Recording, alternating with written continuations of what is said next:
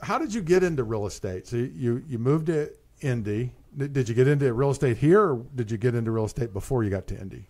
No, actually, I just got into real estate a couple years ago. Okay. I had a friend that had recommended me for a job when I was trying to focus my hours a little bit more to where I could stay home with my kids and attend some of their sports functions and things that they wanted to be involved with.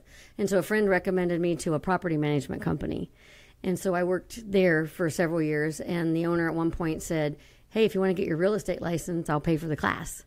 And I'm one of those that if you're going to pay for something, I'm going to take it regardless of whatever it is, because you never know what you're going to learn. Right. And so I took the class and then went to real estate. And I will tell you, though, the class, being a real estate agent, it was hard. I have never failed at anything in my life. But I had to take the state test 4 times to pass. And that was a real